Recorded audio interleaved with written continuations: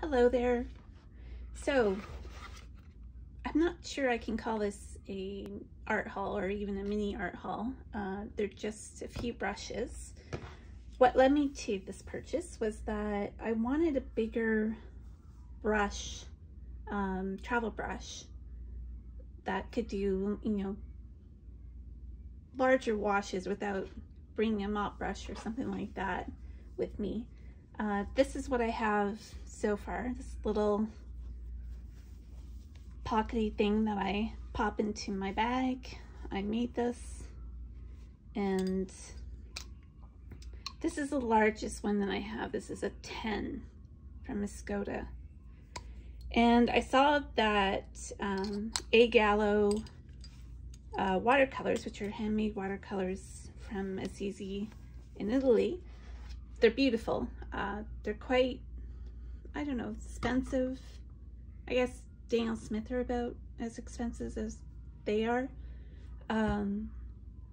Anyways, they had a set that came with a Tintoretto brush, mop style brush, quite large one. So just checking out the Gallo site, you can buy them individually off of the site, but I know shipping was really expensive from Gallo, and then there's customs if you go through a courier. She will send them through regular posts, but still, it's expensive. Then Jackson's does have these as well, the 1337, but they only go up to a size 8. So that's not really what I wanted. And they are on the Tintoretto site, of course, but they don't sell them through the site as far as I can find. You have to find a distributor.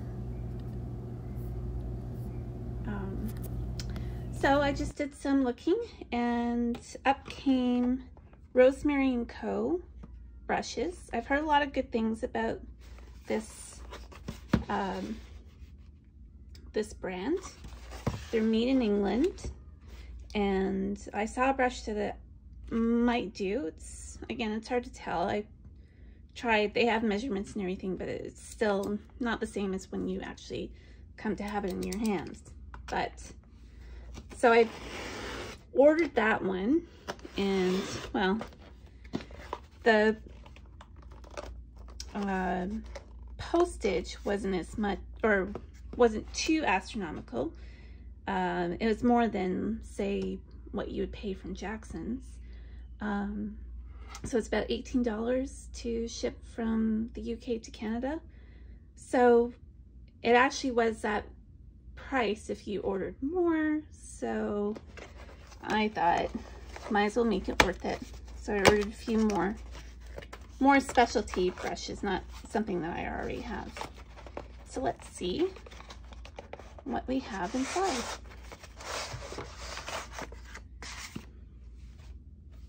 That's nice, a little handwritten, or, well, that's their signature. And that's probably my invoice. And here we go. So I got a couple of the travel brushes. I just like having the brushes protected like that in this metal container and not having to have a full brush wrap with me. So nicely packaged for shipping. Everything looks in good condition.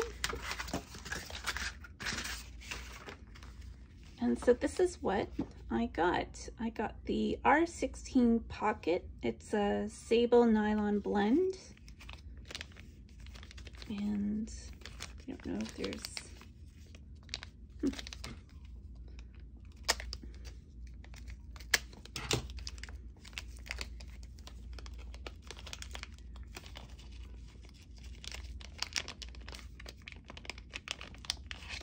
So it's got the logo on it.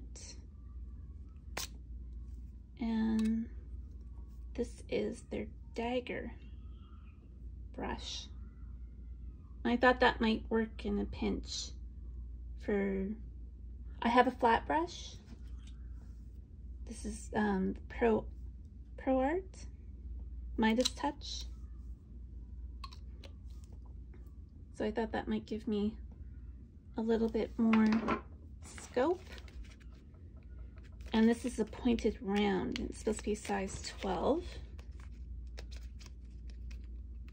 I better use scissors. I'm just gonna end up cutting myself.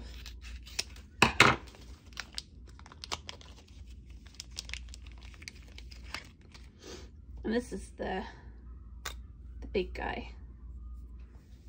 So if we compare that to these Skoda, it is bigger.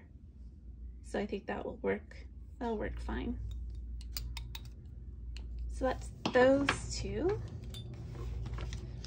And then I got a really tiny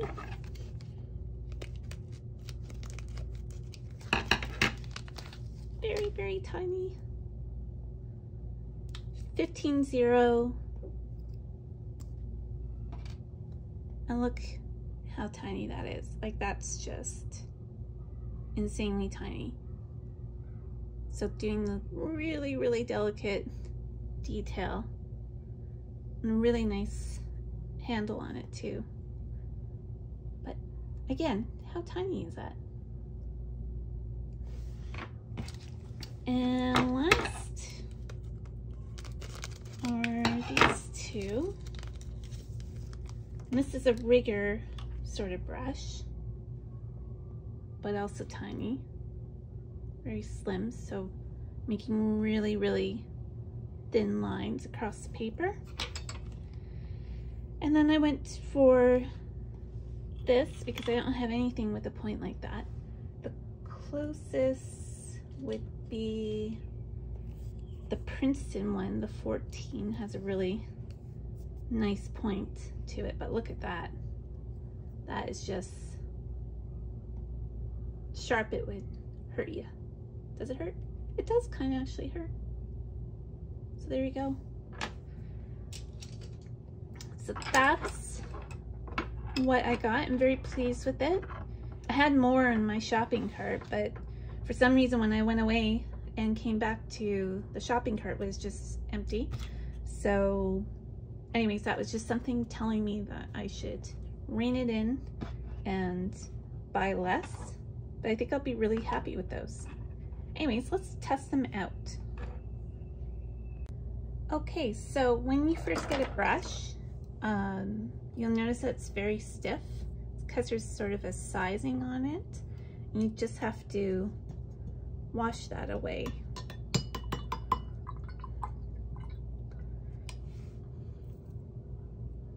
Just give you don't want to jam it down into the water jar.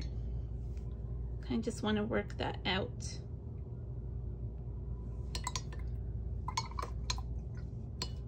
You're inclined to like press down your brush, the hairs of the brush, but don't do that.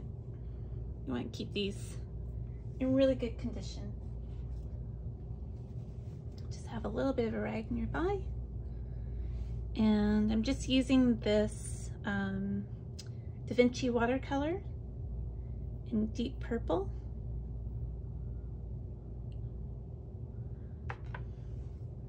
And here we go.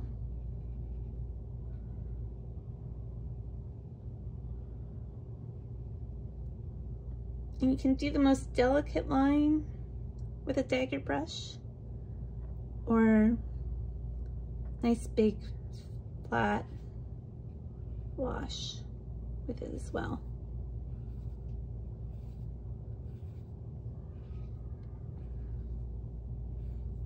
So I think I'm quite pleased with that one.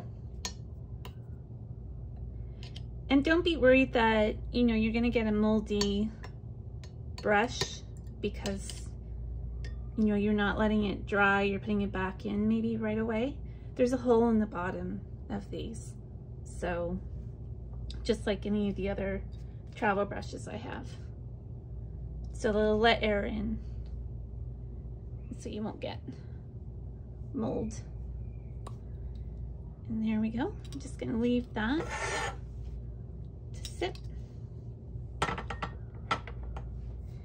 And let's go to this big one.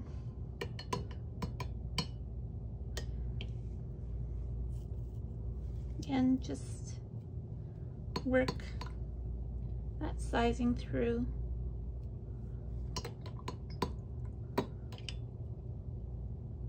So you see the bristles relaxing. You can feel it right away too.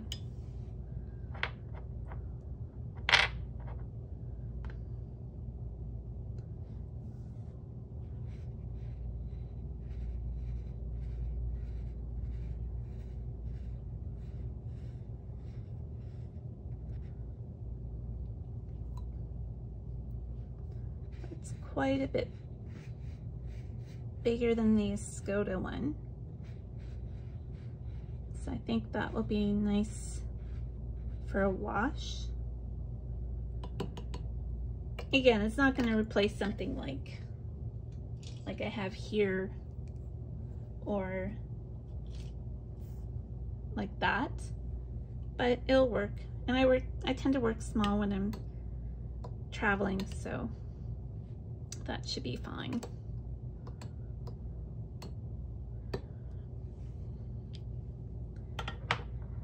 And next up is this really, really, really pointy one.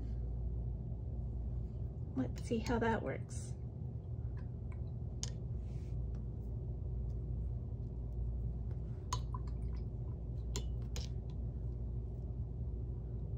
Oof.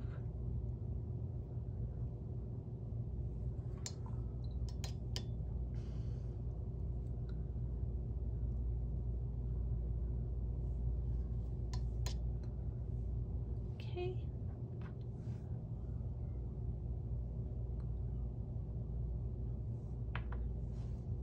Let's start with the point.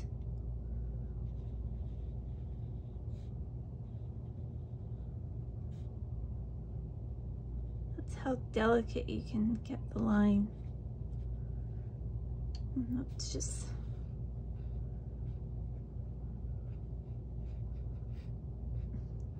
that's not hair from the brush, that's my cat's hair.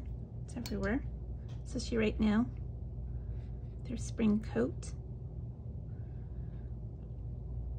Now it does want to, I don't know if you can see that, the way these shorter hairs are kind of, let's see if I can see how they're kind of splaying, and you get the center is the tallest, so it kind of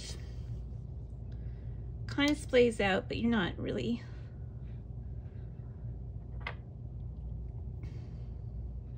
I don't think I would use it as a normal round brush. I think because of that, you kind of want to keep it to something like that, not doing big areas that you would do with a regular round brush. So that's just good to note to myself.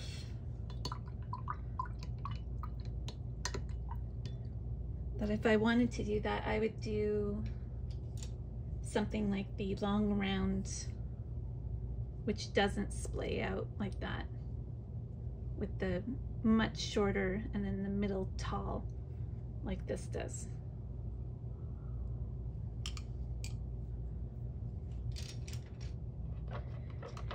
And now the rigger, small rigger.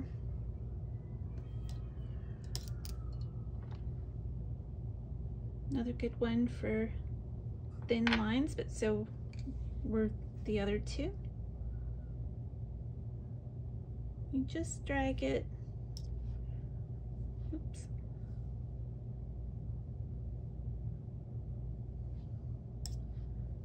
Really just softly across.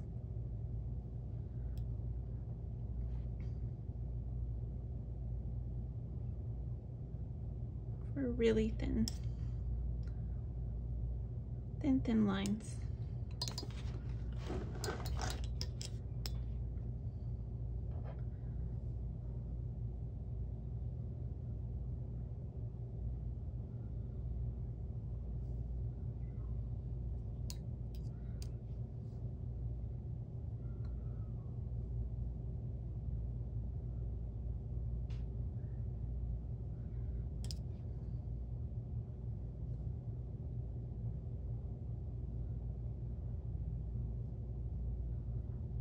It really depends on how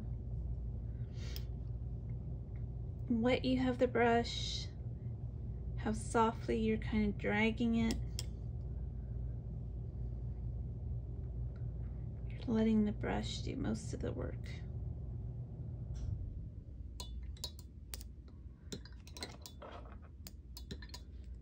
And then last is the smallest of the brushes. Again, very, very small.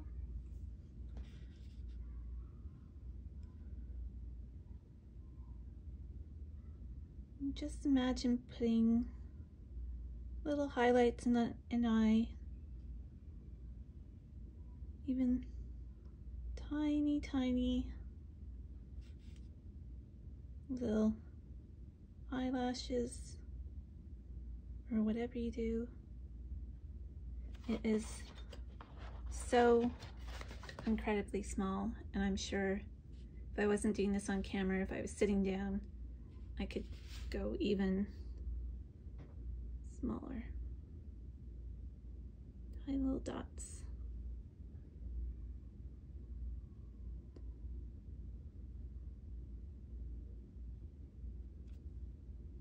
There you go. So those are the rosemary brushes. And I have to say, so far I'm pretty pleased.